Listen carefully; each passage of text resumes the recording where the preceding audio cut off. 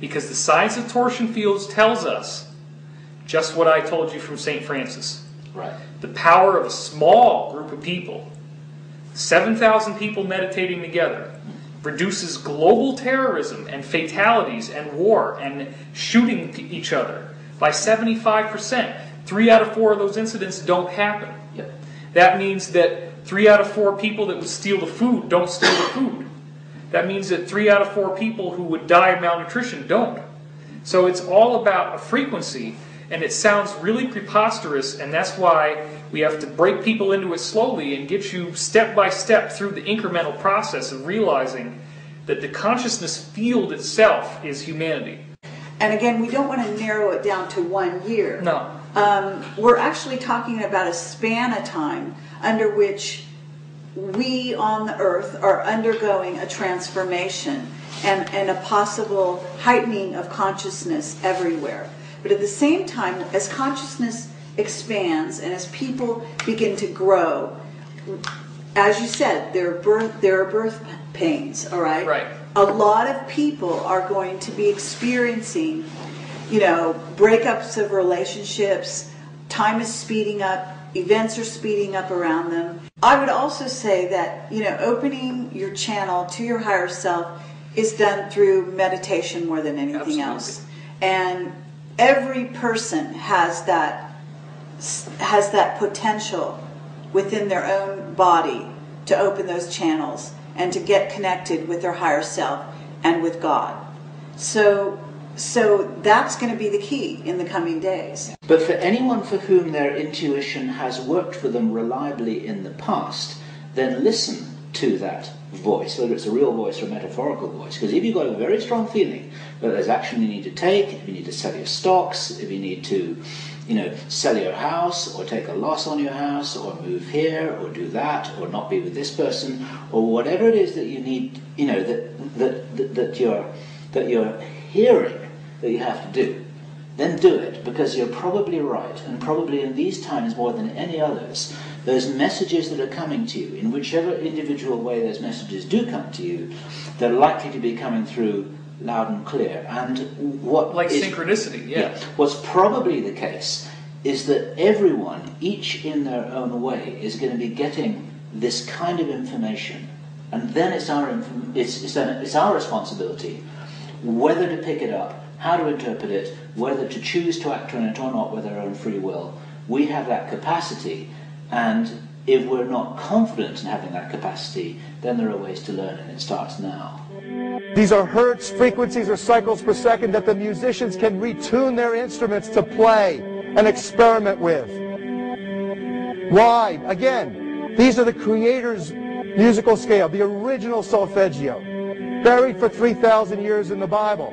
So the ancient priests who knew how to levitate the huge stones for the building of the pyramids, and the Masonic knowledge that predated ancient Egypt, the ability to have this information, these frequencies, serve the function of creation, destruction, and miracles on behalf of the empowered people who had access to this knowledge. I say that because of this metaphor.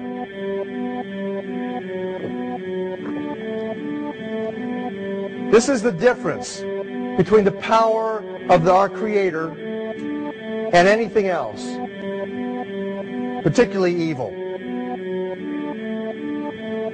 That you can go into a pitch black room full of evil, full of darkness, and light a little candle, and instantly that darkness flees. But you can't do the opposite. You can't go into a well-lit room full of truth and wisdom and righteousness and joy and health and harmony with the universal power. And you can't take any amount of darkness and go into that well-lit room and have any effect whatsoever.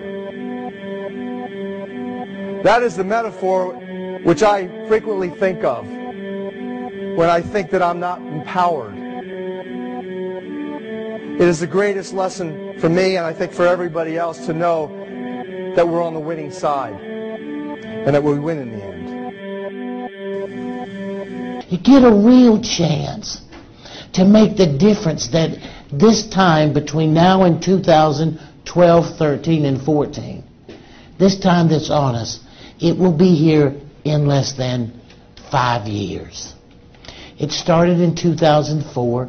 It'll go to 2012 or 13. And it will be the opportunity to open up your consciousness. But the fact is, everything all exists all at the same time. And that is going to be more and more revealed as we go forward. With no limit on time. Well, by the way, I didn't bring this up earlier, but we're also doing time travel. I don't know if you guys have heard anything about it. But they have found a way to slow and even stop light. And as you slow light, it gathers more mass. And as it gathers more mass, it actually alters the time of elements. So we have now altered the spin of electrons by slowing light. And we have time-traveled electrons. Not objects yet, not animals yet, but electrons. We've already done it. It's just a matter of very little time before we start to be able to alter time with technology. I'll share with you a story. Researchers recently related in one of the Nature magazines. This is a very beautiful and very touching story, the story of geese. I know some of you probably have read or heard of this story. Researchers have determined that geese, as they fly together, are very closely tuned to one another as they fly in their flock, for example. That the geese, by flying together in a formation, that they add over 71% greater distance in moving together toward a common goal than if each of those geese were to move separately and independently on their own. We probably have something that we can learn from that. The researchers determined that the geese, as the lead goose, as the head goose would move forward in his flock, and as he would become tired of his own volition, of his own choice, he would drop and fall behind and allow someone else to take the lead and lead the whole toward their greater goal. And perhaps for me, the most beautiful portion of this story is that researchers determined through their experience and through their observation that any time within a flock that any one goose is injured from a hunter's bullet or from illness and chooses to fall out of the formation, always, always, always, that goose is always accompanied by at least 2 others who will follow him to the ground and will stay with him until he either recovers from his injuries or dies. And if he recovers from the injuries, together the 3 will follow from one flock to another and another until they reach their original flock. And if he dies, then the one that is left behind will be left, and the other 2 will catch up with that original flock. The beauty of that story, and the metaphor for me, is I believe we are essentially living as a flock moving toward a common goal. My choice is that no one gets left behind. Everyone learns at a different level. Everyone understands and accelerates at a different pace, and we're all moving toward the same place. We're all part of this process. Our ability to perceive the world around us is going to expand. By no choice, by no studying, by no getting ready, your ability as a spiritual being is going to go from here, which is what we most see, to about here.